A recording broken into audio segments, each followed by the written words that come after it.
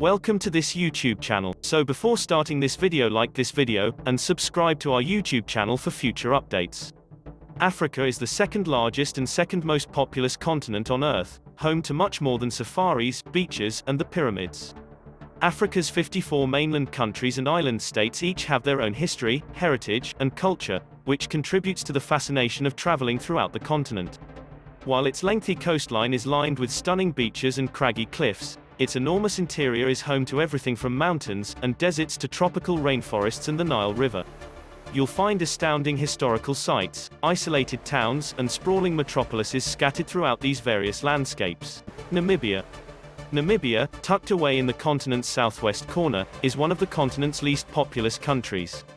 This is because a large portion of it is covered by arid, bleak landscapes and the harsh Namib Desert.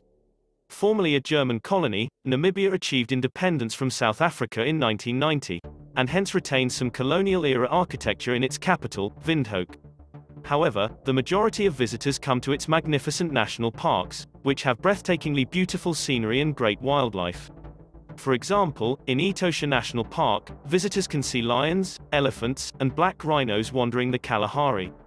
Another famous tourist attraction is the Skeleton Coast, which features a terrifying but weirdly gorgeous collection of shipwrecks along its perilous Atlantic Ocean coastline. What do you think about this video? Do let us know down in the comment section below. If you enjoyed this video and want to hear from us again, be sure to hit that subscribe button before you go.